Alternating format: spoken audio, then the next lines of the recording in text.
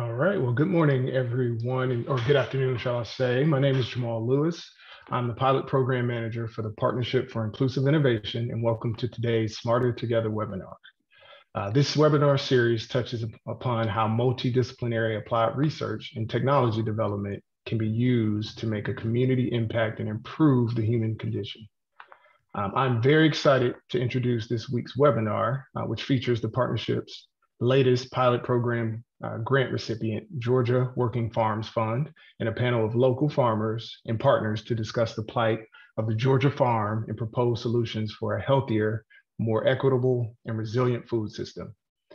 I have the great pleasure of introducing you our moderator for today's panel, Stacy Funderburk, the Working Farms Fund Program Lead and Regional Counsel. After Stacy's introduction, he will introduce and bring in our other panelists to add to the discussion, followed by a Q&A session with any remaining time. Please remember, we welcome your questions in the corresponding chat area throughout the presentation. Stacy, you can begin whenever you're ready. Thanks, Jamal. Welcome, everyone. As Jamal said, I'm Stacy Funderburk, and I lead the Working Farms Fund initiative at the Conservation Fund. I'm so excited you can join us today for this discussion of one of our newest programs, which is being launched right here in Georgia. We appreciate all of you taking the time to listen in, because this is a topic that really impacts all of us. And I also want to thank the Partnership for Inclusive Innovation for this opportunity and for the recent award, which is going to propel this program forward over the next couple of years. The best innovations arise from the most difficult challenges, and our food system is in major trouble. The average age of the farmer in the US is 58 years old and climbing. We're losing farmland at a rate of 175 acres every hour. That's 175 acres while we're on this call today. And it's largely due to sprawl in larger metro areas like Atlanta, but also mid-sized cities like Columbus, Macon, Augusta, Savannah. And something very important is being lost. And it's not just farms and a knowledge of farming. We're also losing a connection to land and a connection to where our food comes from. At the same time that this is happening, consumer-driven demand for more local and more sustainably produced food is soaring. And unlike many agricultural production areas around the country, Georgia is unmatched in the diversity and the number of next generation farmers who are looking to transform our local food system. Land access and access to capital are the most significant barriers to innovation and profitability for this entrepreneurial group of farmers. The Working Farms Fund stands at the intersection of these challenges and opportunities for our local food system. And with the Working Farms Fund, we're building a first of its kind program that will, one, purchase small to mid-sized farms that are at risk of getting lost to development. Two, match next generation farmers through a lease to own program. Three, secure public conservation easement funding to permanently protect the farm and to lower the future purchase price of the farm for the farmer. And four, sell the farm to the farmer at an affordable value, revolving those funds into the next purchase. And by scaling and replicating this approach, we can ensure that Georgia's future includes a network of innovative entrepreneurial farms selling to local rural communities and to larger markets to meet consumers' growing demand for more local and more sustainable food. We can also build a model for the rest of the country to follow. And this isn't a problem that can be solved overnight, and it can't be solved by one person or one organization, which is why we brought together an incredible group of panelists today to highlight how we're already working together to rethink the future of our local food system. This afternoon, you're going to hear from a very successful farmer who chose to reinvest directly in his community in a food hub that supports many local growers across Georgia. You're going to hear about revolutionary leadership by an institution that is committed to local and sustainable sourcing for its students, for its employees, and for its hospital patients. And you're also going to hear from two of our first Working Farm Fund teams who truly represent the future of our local food system. We're working hand in hand with these partners and others like them to build a healthier, more innovative, more resilient, and a more equitable local food system, and we're just getting started. So I'd now like to turn it to our panel, and I'm going to introduce each of them very briefly to give a quick background before we move into the discussion today. And a quick reminder, if you have questions along the way, please post them in the chat. We'll have about 15 minutes for Q&A at the end of our panel discussion, and we'll try to get to as many questions as we can in that time. So post questions as you have them, and we're looking forward to the discussion. I'm going to turn it over to Demetrius Milling for a quick intro. Thank you, Stacy, and thank you all for joining us today. I'm Demetrius Milling, a worker owner at Love is Love Cooperative Farm here in Atlanta, Georgia. We've been working with the Conservation Fund, and we've been paired with a land match out in Newton County and Mansfield, Georgia. Thanks. Kiana Howitt. Hi, my name is Keenan Howard. I'm Associate Vice President of Resilience, Sustainability, and Economic Inclusion for Emory and Emory Healthcare. And our role in the Working Farms Fund is as a large institutional purchaser. We've partnered with the Conservation Fund to craft food purchase agreements so that we are saying to farmers in advance, we will buy your food, which provides them a level of security so that they can pursue financing from banks and can know that they have someone who is an interested buyer. Thanks. Keith? Yeah, I'm Keith Kelly, president of Kelly Products, and we are a kind of a multi-tiered agricultural concern. So from farming to all the way to retail, and even the regulatory compliance portion of it as part of what we're doing here, and excited to be a part of this. Thanks, Keith. Robin? Hey, my name is Robin Shannon. I'm the co-founder and executive director of Global Growers Network. We partnered with the Working Farms Fund to get matched with a 23-acre property just outside Atlanta in Rockdale County. Thanks, everyone. Well, I'm going to get things started with a question for Keith. I mean, as I was given the intro, I think a lot of the challenge here, of course, is a loss of farmland. I grew up in small town, middle Georgia, Milledgeville, Georgia. So I'm also familiar with what we've seen in the transition and loss of farms over time. Keith, I'm wondering if you could just give us a background on what you've personally seen happen with local farms and local food in Georgia since you started farming. And then I'm hoping you could follow up with that with a little bit about what you've done personally to try to change that trajectory in your geography. Sure. So in a very short period of time, I'm going to say 55 years, 60 years, I'm a little older than that, but around that time frame when I was a kid, there were lots of small family farms all over the U.S., but in particular in Georgia. In the county I live in Morgan, there were over 150 independently owned family dairies. Today, there are 7, and there will be fewer than that probably by the end of the year.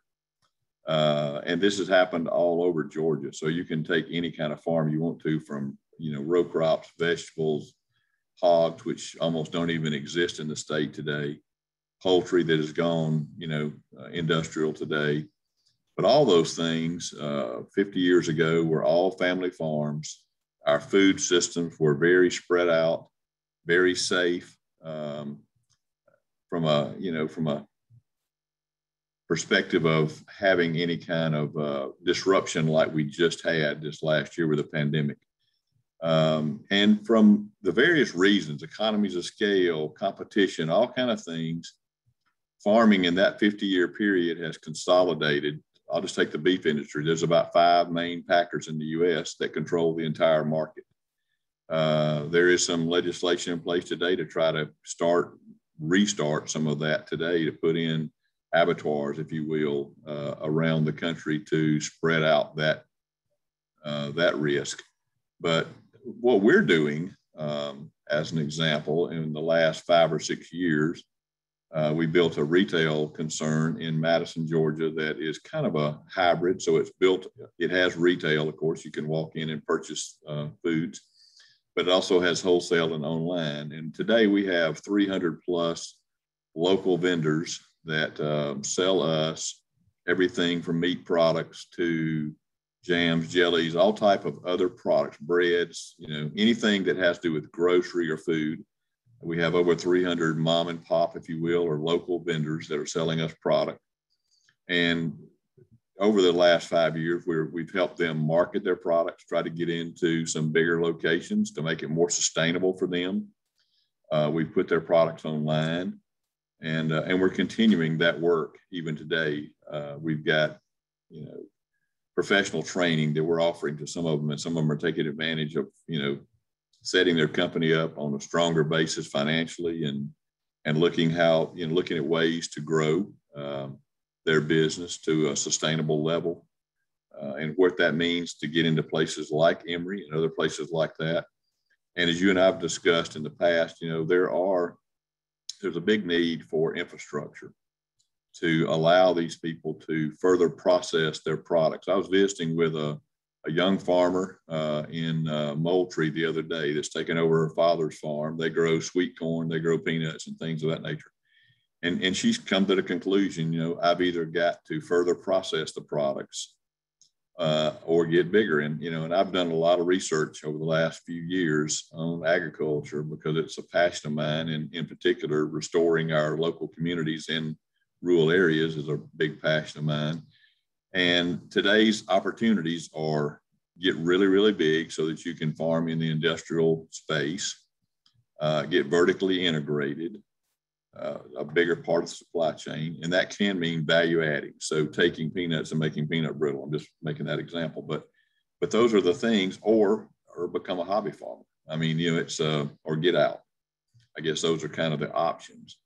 But the family farm is really struggling, and I admire you guys for, really taking on that role of trying to champion that back into existence. And I really believe it can. I mean, we're betting the house on it, so to speak, and doing everything we can to help these beginning farmers, young farmers, from marketing support to retail support to, any number of things, packaging, any number of ways like that to help them get their product to the market. And if it means education, whatever it means, we're in this with you guys to try to help this come about. And it more because it's a passion of mine, to help support our retail business, but to help support farms and that way of life, and food security, which I think is a huge issue today that America faces. And I think until we do get it somewhat spread out and find a way to do that economically and profitably, we're going to struggle. But I think all those things are possible. I think it can be done economically, and I think it can be done profitably for the farmer. But it's going to take a different approach. It's going to take some vertical integration on the farmer's part. We call it D2C, direct to consumer. One of the things I was talking to this young lady about the other day was taking corn when it's ready and actually bringing it to Atlanta in truckload quantities or whatever quantities, and then having it pre-sold digitally where people can come in at a certain time and pick it up. There are canneries still in South Georgia, a lot of them still down there, where you can actually take corn to them, have it processed, have it bagged, and direct to the consumer that way. So I think there's some things like that we just got to take a hard look at of what makes sense from a infrastructure perspective to take things like Demetrius is growing and others are growing. How do we process that so that Emory can take it? A lot of cases, places like Emory aren't capable of taking raw vegetables and then preparing them into a finished product. They need it in a more finished format. So we're going to need some freezing, facilities and things of that nature where we can take even secondary crop that won't make it on the retail shelf, but could be converted into a great product for cooking or whatever, squash and things of that nature, that 30-40% of the crop gets thrown away. In most cases, when you're talking anything from blueberries to squash to whatever, cucumbers, 30-40% of it every year gets wasted because it's not number one quality for a grocery store shelf. But yet it would make perfect product for, a finished good that would go into a soup or a pickles or whatever you're going to do with them. So there's a lot of things like that we just need to approach. And I think it's going to help those farmers that we're trying to set up to preserve this land, to have some of that infrastructure so they can then sell it to Emory and places of that nature through a distributor network. So anyway, I know I'll rattle on, but that's perfect, Keith. And I mean, I think you're right. We're going to get into that a little more too, talking about the innovations of the marketplace that might change changes going forward for some of our aspiring farmers. But I really just am inspired by the investment you've made in your local community and standing up Farm View as an example. So, well, I want to, Demetrius, let's swap over to this next generation of farmer, you know, that you represent. And I think it'd be helpful just to know, like, what inspired you to start farming. I mean, I think a lot of what we're going to see with the Working Farms Fund program is sometimes we'll be helping a 6th or 7th generation farmer expand their farm, but other times there will be people who are newer to farming who need this bridge to land access and capital. So can you talk about what it is, you know, that inspired you to start farming, why you do it, and then a little bit about your connection with the Working Farms Fund and where you see things going next? Yeah. So again, I'm Demetrius Milling. From Atlanta. My family's been in Atlanta for about 5 generations. So anybody who hangs around Atlanta knows that's rare every single year. So and being from Atlanta, my family never had a farm. We were more so working in factories or different mills, car repair, different things like that. And so as growing up, we had a garden in the backyard, and that was pretty interesting. But ultimately, when it was time to pick a career, getting out of high school, I was thinking about what I wanted to do, and I ended up going to Georgia State, still unsure what I wanted to do. And once I got to Georgia State, I was like, I really am not enjoying sitting in the classroom all day. Also, no one told me that college is just like 70% homework. So I was like, whoa, and, you know, coming from a family that didn't go to college, you know, my parents didn't say, by the way, you're going to do a lot of homework, or you're going to be working and figuring these things out. So I was like, okay, that's not really what I want to do. So I started volunteering, doing different things. And I volunteered on a farm here in Atlanta, Brightside Farm. And then after working there for a week, I was like, this is really interesting. And I also asked a bunch of people, you know, because I was unsure of what I wanted to do, what they liked about their career or what they didn't like. And a lot of people told me a lot of things they didn't like. And really what it came down to is they didn't feel they were challenged. They didn't think they were having new things every single day. And they really didn't think they were learning. And they thought that was really key for them. And so I was like, you know, I want to get a career where I'm learning, I'm challenged, and it just feels new all the time. So being outside, the weather's new, the seasons are different, and farming is just constantly a challenge, no matter what. Everything you think is going to happen right, there's just going to be some variation of that. It doesn't have to be bad, but it's going to be a variation. So it was pretty interesting being out there at Brightside Farm with Erin Siscuti. And, you know, I talked to her about how I wanted to pursue this as a career. And then she, you know, suggested I go get some education. And so did my mom. I have to make my mom happy. You know, you don't want to disappoint your mom. So I went to Gwinnett Technical College, got an associate's degree in horticulture. And then I started working at Love is Love Farm. And from there, I worked up my way. Also over at Gwinnett Technical College, I worked on their student-run farm, great program. I also managed their farm for a year too. Started working at Love is Love, worked my way up, and now we've entered a partnership with a couple other farmers, and we're starting to work our own cooperative, Love is Love Cooperative Farm. And I really do think that me coming up after Keith, not only the next generation of farmers, but it's pretty unique because the way that I enter farming is just completely different from Keith, who grew up in a rural setting and saw farms and saw what they were. And now, you know, frankly, the decline of small family farming in America versus when I stepped on the scene in Atlanta and in urban settings, there's this farm revival. People are interested. There's a lot of energy around that and curiosity about what it could be. So really my journey starts off in a way where it's super interesting. There's this problem with our food system where people just aren't connected with food when they live in an urban space, and more people are moving to cities, or your families like mine, where it's just always lived in cities for a very long time. So it's just all this excitement around local food. So when I jump in, there's the issues of like, how do we teach people where their food comes from? How do we connect with customers more? How do we build small farms that is sustainable land, earth, and our food system, also the farm themselves?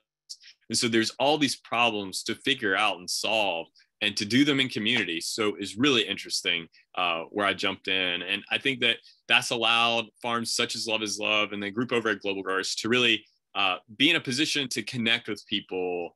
Kind of like Keith said, he's like, sell things online, sell things face to face, just have this real connection instead of having another brand be the ambassador for your product is real different. And so kind of along the way, being along pioneers in this sphere and learning from them, it's been really awesome and exciting. And one reason we decided to make a worker-owned cooperative is because of this potential partnership that came to be with the Working Farms Fund. So the Working Farms Fund heard about the idea and heard about the work that we were doing to get this local food into the hands of people in our community.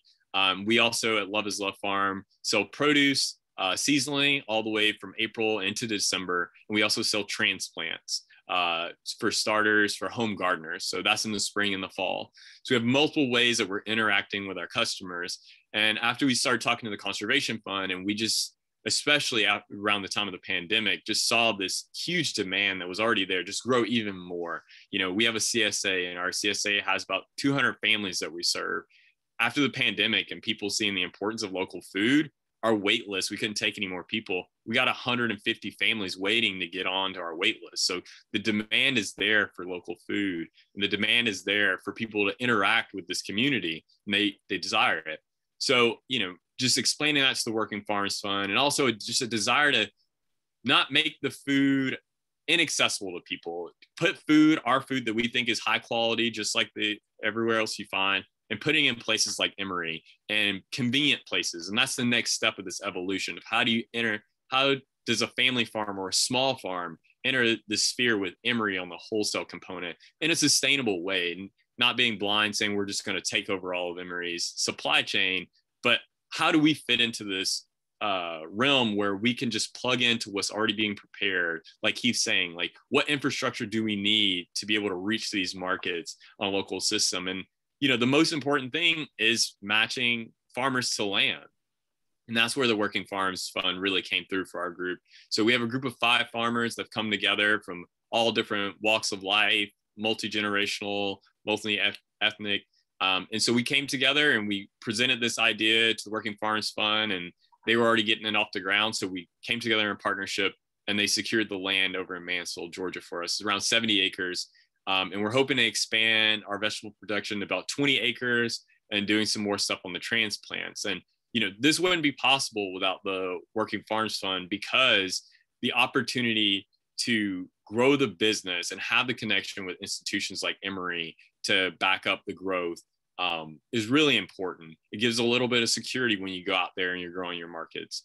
And also the opportunity to own land. That's a big disconnect between, you know, the areas that Keith grew up. You know, people own the land and the markets were shifting and changing, and they weren't able to, for many reasons, reach those markets, but they own the land and they had something to lend against and be dynamic a little bit in some cases, not always. But on this smaller scale, in this family farm in an urban setting, you know, the land is usually leased. There's no certainty there. And so the Working Farms Fund does give a farming group, whether it's a family or a group, some certainty when purchasing this land beyond the markets, but the certainty that you're going to put work in here and it's going to be yours. Yeah, thanks, Demetrius. Yeah, and it's exciting. I mean, this group, I can't wait to see what they do on their expanded farm now. Was just out watching one of the farmers, Monica, take a first spin on the tractor a couple weeks ago, and I can't wait to watch that farm transform. And it has also been really great to see, thanks to the partnership with Emory, that this farm team is now getting ready to grow in the fields there at that new farm in Mansfield, so that they can begin selling to Emory in the fall. So it's a great part of the story. It's absolutely essential to have this kind of support for the farmers that come into the program. We could go around and protect a lot of farms and end up with failed farm operations there. But our goal is to actually create this new network of small to mid-sized farms that are successful and selling into institutions and others in the city. So Kenneth, I think it'd be great if you could talk a little bit about why Emory is committed to local and sustainable sourcing. And then maybe a little bit about how our partnership works and how you see the Working Farms Fund align with the goals of Emory. Sure. So those of you who aren't familiar with Emory, we have a university and a healthcare system, and we're the largest employer in Atlanta, and we're the largest healthcare system in Georgia.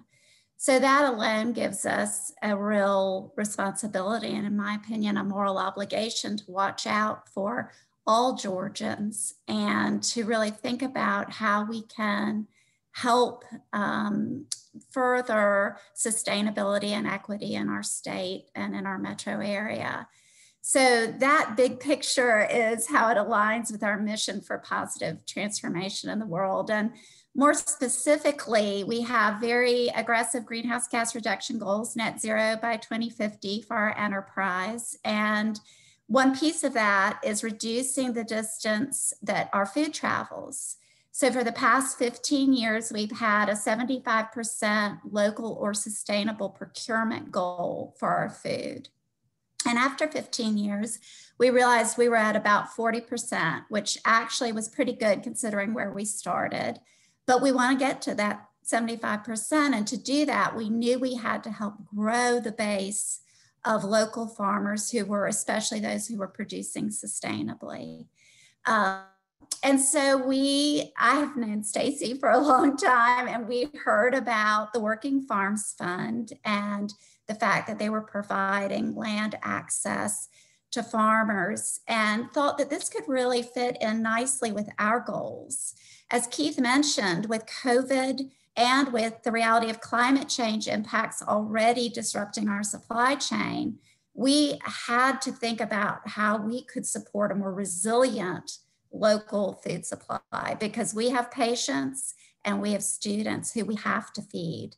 And, looking at what food is available, you realize very quickly that it is not just the right thing to do, it's the smart and responsible thing to do to grow our local food supply. So we started talking about the role Emory might play as a purchaser. And as Stacy pointed out, they were really focused on the land access, but we thought if we could just say, listen, we'll buy your food, that might be really helpful to recruiting farmers to join Working Farms Fund. And then once recruited, to enabling them to go to the bank. And Stacy and I have actually met with bankers to get advice about this. And they said, yeah, if we have a contract, that contract could be collateral for traditional financing, which the farmers will need to buy, a greenhouse or a hoop house or, all the things that are necessary to get your farm up and running. So we feel really honored to be able to play that role. And then we also have very strong equity requirements around procurement. And we thought this could also really help further our equitable procurement and economic inclusion initiatives by targeting historically disadvantaged groups. So female farmers, Native Americans, African Americans, those who have historically been denied land access, to really say we're particularly interested in helping support those farmers gain access to markets and to land. So then I would just say, finally, so it supports our equity goals, it supports our greenhouse gas reduction goals. It also supports our interest in Georgia's rural economy and the prosperity of all Georgia families. And then we also have asked that if farmers are willing, some of our faculty would like to use those farms for research on the potential for carbon sequestration in agricultural lands. And many of you know that this is a very hot topic right now, but several of our scientists are worried that the policy is getting ahead of the science, because there's still a lot of unanswered questions about proper farming practices that will lead to permanence in terms of greenhouse gas sequestration. So what's going to be wonderful is, to the extent the farmers are willing, to be able to have farmers that say, hey, we'll do white clover ground cover, we'll do red clover, and try all these different methods to see if we can figure out a way to responsibly sequester those greenhouse gases, because then farmers really have something they can monetize. Then big institutional partners like Emory, but also many, many corporations are eager to be able to offset their greenhouse gas emissions through something like an agricultural-based carbon offset. So I hope I didn't talk too long, but that's where Emory is benefiting, and so happy to be partnering on this.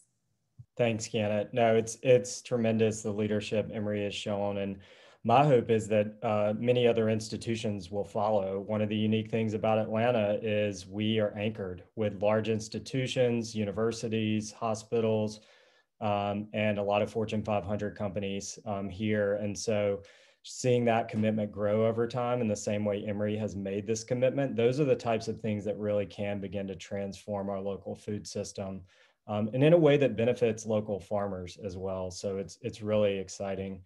And Janet touched on, part of our commitment in the program too is ensuring that at least 20% of the farmers in our program are historically disadvantaged farmers. And so we have a long-term commitment to that.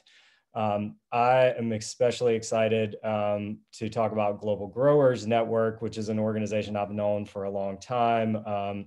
And I've seen the incredible work they have done to help a group of farmers get access to land and access to markets in a very meaningful way, but not own the land that they produced on. And so, Robin, could you talk a little bit about the farmers that you work with, a little bit about Global Growers Mission, and then how you see the Working Farms Fund opportunity help to expand the impact of Global Growers over time? Yeah, thanks, Stacy. So Global Growers Network exists because a little over 10 years ago, we recognized the unacceptable reality that talented international farmers who had arrived in Atlanta as resettled refugees were ending up food insecure and also oftentimes with diet-related illnesses. So despite being experienced food producers, through this disconnection from their land, they were ending up in jobs that weren't using those talents and offering poverty level wages. And they were having a lot of difficulty in finding affordable and culturally familiar foods to maintain those traditional diets that keep them healthier. And so since 2010, Global Growers Network has worked to partner with people from diverse cultures to grow fresh food for their families and for local marketplaces. So we focus on creating land access for talented food producers who face current and historical barriers to land and to capital, accessing capital. And we do believe very strongly, like those on the call today have echoed, that smallholder farmers will play a leading role in improving outcomes related to food security, community vitality, and also biodiversity. So it was about 5 years ago, we started out all working on leased land. And about 5 years ago, we recognized that land ownership was really critical to making our model work. And so our partnership with the Working Farms Fund is really bringing that dream to life.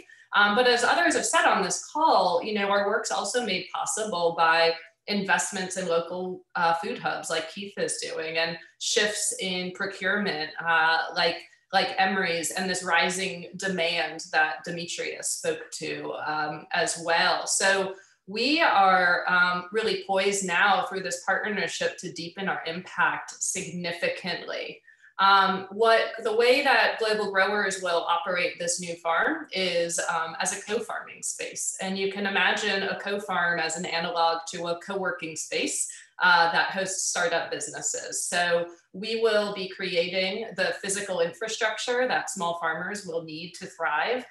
In our case, that includes high quality land, high quality organic soils, agricultural equipment, and distribution infrastructure to support market access.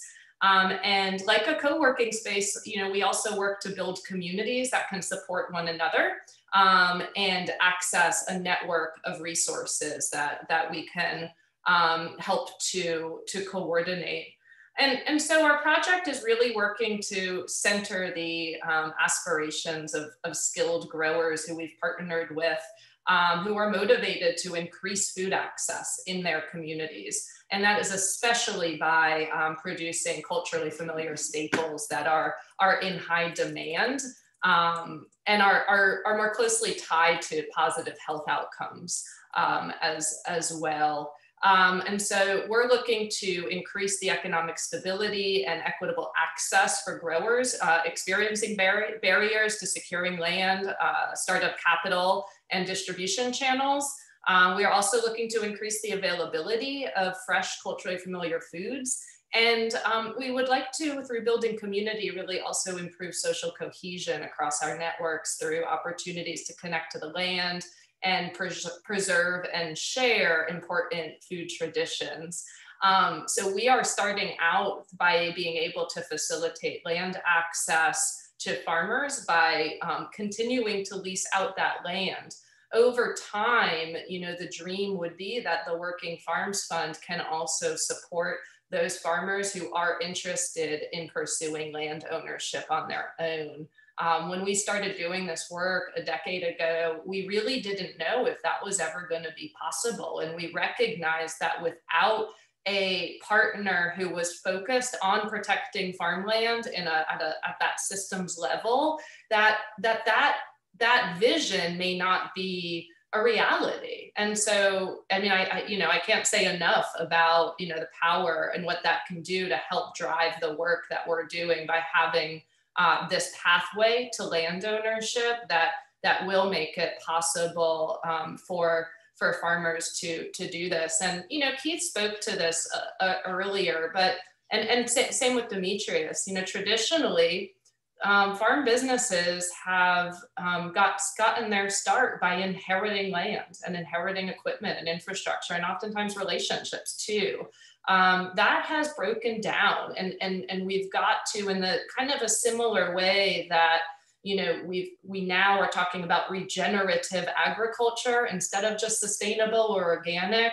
This is an opportunity where we need to regenerate some of those social community connections as well. We've gotten a little bit behind, and it's now kind of time to make up for that lost time and get back on track.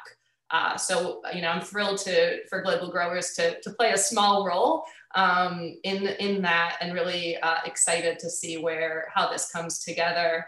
I'll also say, it was right as I was graduating from Emory University that they made that announcement of the 75% commitment to local food. I would have never imagined that I'd be in a position to really contribute to that target. So it's a very gratifying thing for me to be able to have that also open this door and that opportunity to having such a strong procurement partner.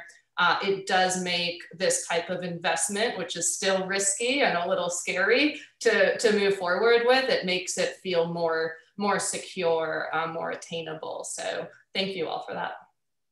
Yeah, thanks, Robin. And I think that it is an important thing. I mean, thinking about the long-term investments in a farm space, the fact that Global Growers now will own that space going forward, and they're on the patient pathway to land ownership, just opens up new levels of possibility in making those investments that benefit their program and their farmers. So really excited to see what happens with that farm too. We don't have too much time for more of before we open to Q&A, but I do.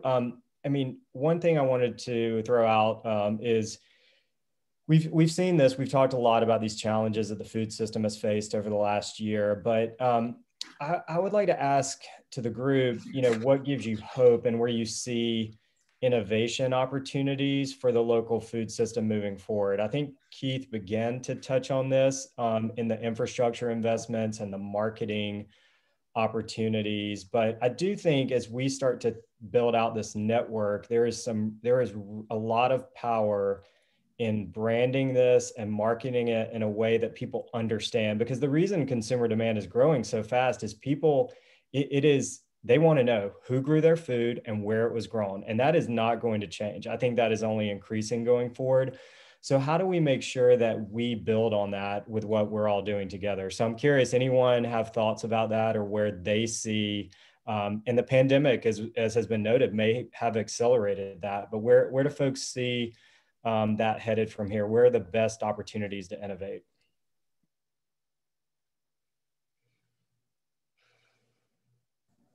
Well, I'm happy to jump in, and it's really something that I think Keith touched on, which is thinking about some sort of processing of the foods from the farm. And, you know, I'd love to know what Demetrius and Robin think about this, but I know that when we look at how we're doing on our 75% food goal, and as I said, we're around 40% right now, one of the toughest areas for us is processed foods. And, you know, we're trying to make it sustainable. So, you know, we're buying Newman's Own or whatever, you know, something from California. And, but that's really just because we need to have more options for processed food locally. So one thing too that is really wonderful about Working Farms Fund is that we're in communication with the farmers. So we can say we need a bunch of kimchi or we need a bunch of whatever it is we need. And they can, to the extent it works for them, sort of grow to that need, which is really wonderful because that is better for them. And we also have a big ugly food program. So we take food that isn't retail pretty because we're going to turn it into tomato sauce or whatever else. So that's one thought, but I'd love to know Demetrius and Robin's thoughts on that. Yeah. What about, Demetrius, maybe you could touch on this, and Robin could too. What do you see as possibilities in innovating? One of our goals is to make sure that not only that we help grow this type of local farm around Metro Atlanta and beyond, but we make sure that there are more sustainable farming practices on site and how we can think about how to access existing federal or state programs to accelerate that. Sometimes we might be able to get philanthropic dollars to help accelerate that. What are your thoughts on that and where you think that could head? And again, gets back to markets too, especially if that comes with a premium, that could be all the incentive you need. Yeah, I think that's definitely a great point. I think that first off, I think every farmer really does want to see their land be successful for the long run, you know, long-term success, and they want to be doing the right thing. But you also have to balance what's best to keep the farm going. And I think that's maybe where some of these issues arise, you know, that we've faced. And I think that having the branding that we've all talked about and the marketing so that people do know you and your practices is going to be really beneficial. And like, you know, the partnership with Emory and the other partnerships that we're talking about being created through this community, and the farmer doesn't necessarily have to be everything. You know, we're talking about infrastructure. There's great people out there that, you know, Keith knows, other people know, who are trying to make great products that are really tasty. And we will love to put our food in there. I don't want to create a tasty product that's not coming out of the field, you know, so jams, jellies, all these things, you know, leave that to someone else who has a passion for that, and connecting these people together, and they can serve Emory so they can reach their goal and know that that product is made with sustainable products also. So all the way through the system, I think that, you know, as we build this infrastructure and more importantly, the community connections, these things will really be great for the long run, and spur other business economic growth in the Metro Atlanta area and any other metro area that this program expands to, you know, creating an economy that is vertically integrated and really transparent, but also resilient because of this partnerships. Yeah, that's great. And I have to bring Keith back in around that point. I mean, it's interesting, and we've talked about this. I mean, a lot of this is about transparency, right? Like understand, I mean, the willingness of Emory to say, these are our needs, right? And to allow farmers to actually see that and understand it. But there's also a transparency all the way to consumers. And so I don't want to get too deep in the weeds of blockchain, and there are lots of other complicating factors, but it's interesting. You go to Europe and you go to buy your steak on the shelf and you can scan it and it will tell you the farm that it was grown on, the types of sustainable practices. So technology is really accelerating this ability to be more transparent about where our food comes from and how it's grown. And it really does tie into that marketability. I mean, Keith, I know you've been giving a lot of thought to this marketing side of things. What do you think about that? Where do you think we're headed if we can increase, or, you know, how we can increase that transparency going forward?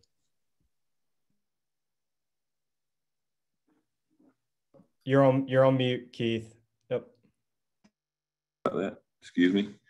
I'll back up one step. So the one thing that's really, really exciting to me is there is tremendous demand. If you have demand, you can do a lot of things. If you're trying to create demand, it's a hard push. there is lots of demand out there for locally grown products. Consumers do want to know where their products are coming from increasingly.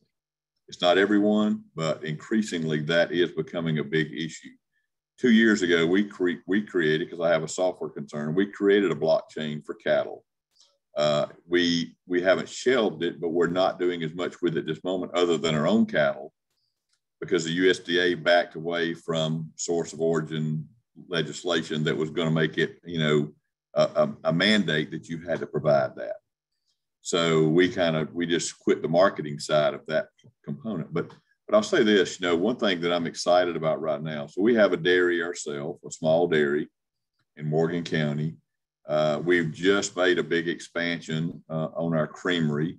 So we've added goat cheeses to it. We can't buy enough goat cheeses at this moment. So if anybody on this call has an interest in being in the goat dairy business, we can use it. We're only getting about 500 gallons a week right now, and that's all we can find at this moment.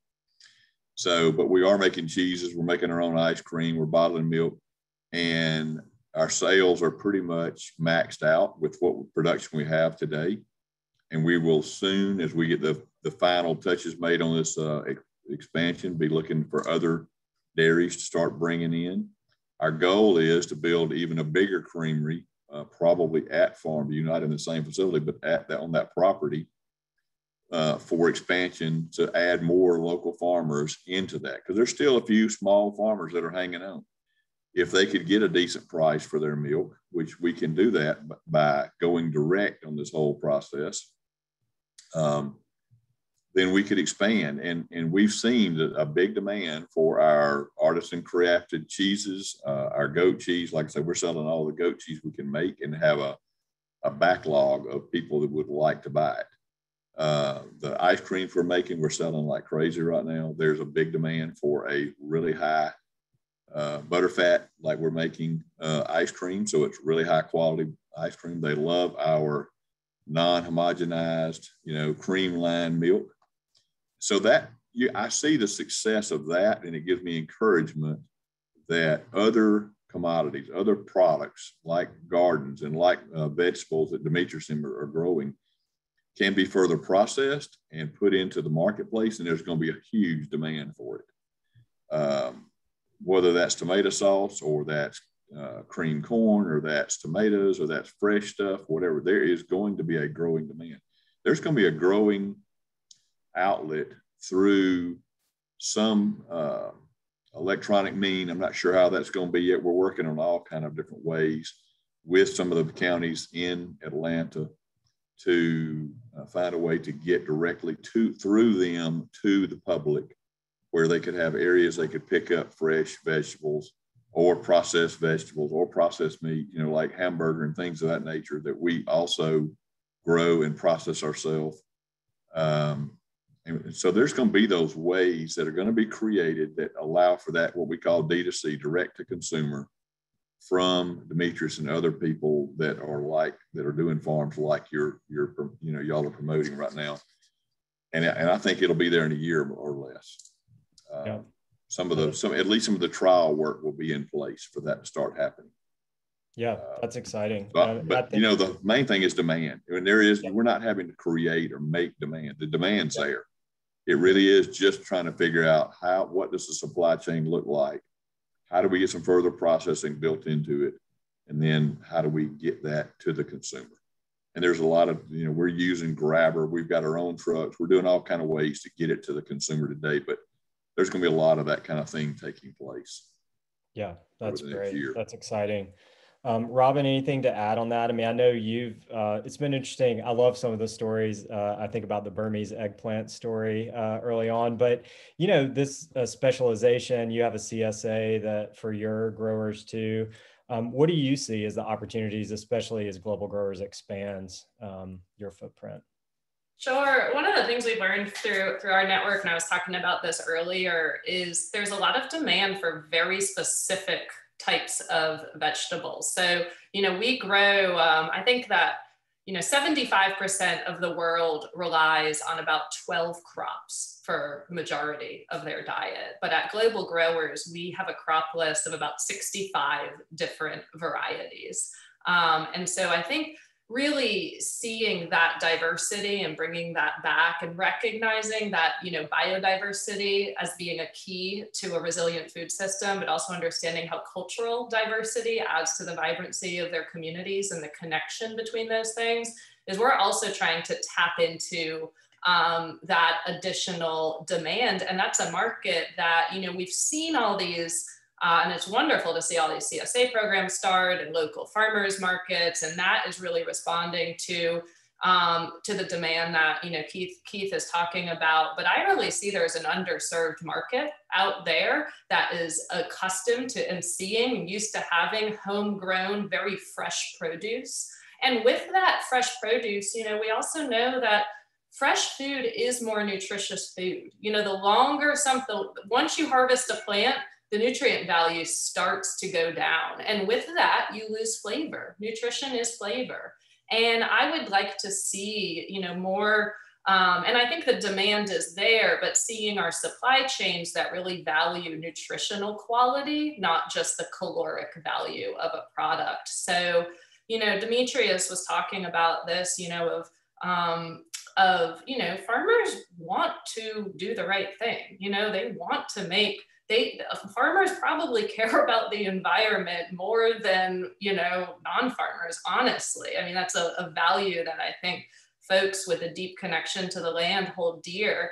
But when they're responding to a demand that is measuring their success by how many bushels of a product they can crank out, and not measuring that success by the value of it and the nutritional value, we've gotten very good on a global scale through the Green Revolution of producing calories through monoculture cropping systems.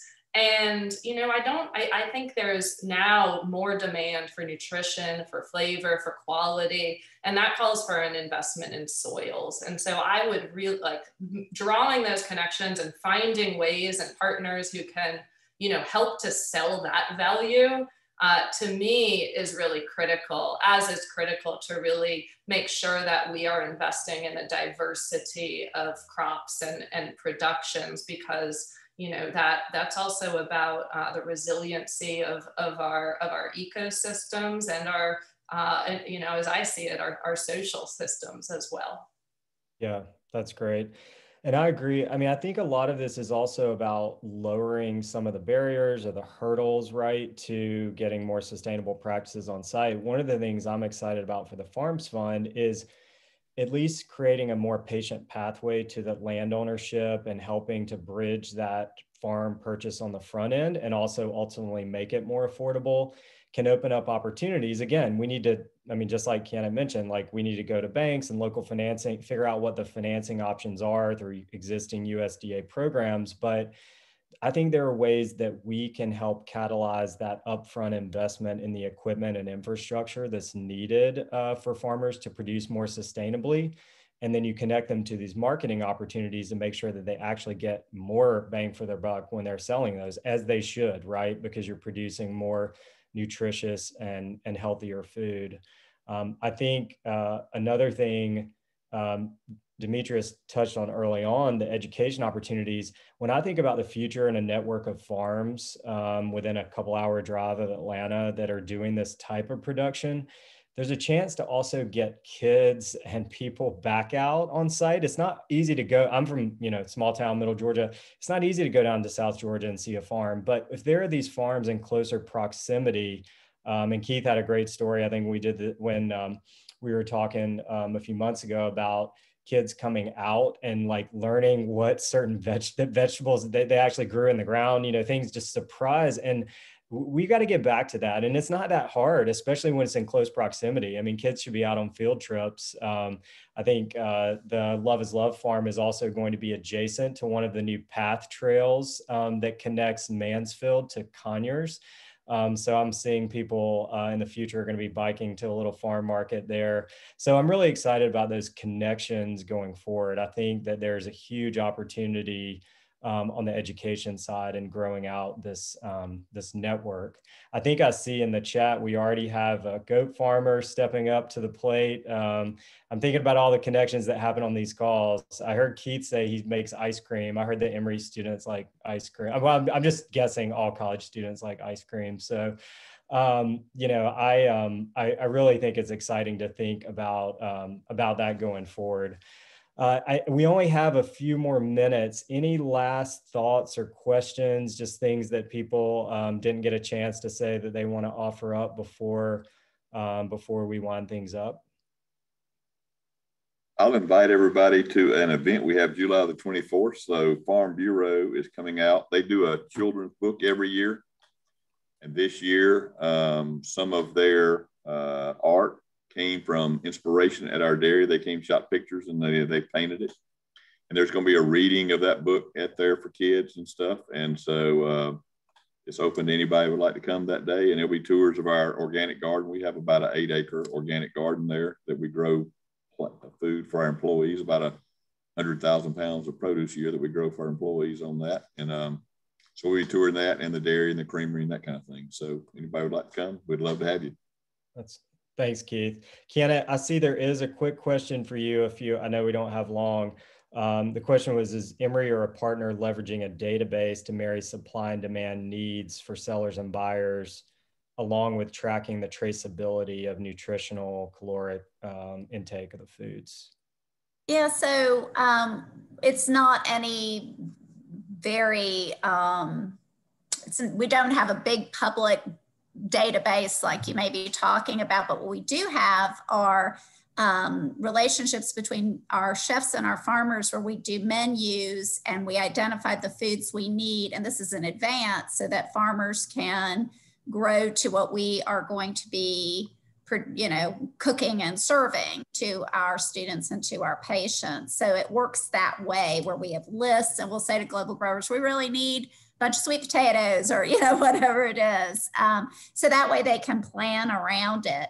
In terms of nutrition, you know, we don't have anything where we map that particular piece of food, but we do have information for our consumers at the point of consumption about where it's grown, and, you know, if it's organic or if it's got a different kind of label like fair trade, or, you know, so we do try to do a good bit of education at that point of consumption as well. But we have not done, you know, a robust public database, just haven't spent our resources that way, but it's a nice idea, Kesey. Thanks. And I just also wanted to say, for Ted the goat farmer, or anybody else who has a lead on someone, I have people reach out all the time, and then I direct them to Stacy, and then Stacy goes and visits the farm, and then we see if that works for Working Farms Fund. So, you know, please follow up with us. If you have our contact information. Yeah, and I should, thanks, Ken. I should have at the beginning, Christian Barca is also on this call. He's our Working Farms Fund associate, and he's done an incredible job. I mean, if you ask any of these farmers, he's the reason that they've been matched to those farms, and that all of this work is underway. So reach out to me or Christian, and just, you know, want to say thanks to everybody again. I'll turn it back to Jamal, but I just say, like, this would not be possible without the support of the Partnership for Inclusive Innovation, and them seeing this as a real innovation for our local food system. So we're so grateful. I'm so excited about all the partners we have at the table, and we're going to have some pretty exciting things to report on our next panel. So Jamal, I'll turn it over to you. Thanks, everyone. And thank you, Stacy, and to the rest of our panel. We are greatly appreciative for all of your insight and guidance on how we can continue to take action for Georgia's local food. As it is now 1 o'clock, we are out of time, but I want to thank all of our attendees for joining us today. And I encourage you to please continue to monitor our website for more upcoming Smarter Together webinars. And that concludes our session for today. Have a great afternoon. Bye, everyone. Thanks, everyone. Thank you. Thank you.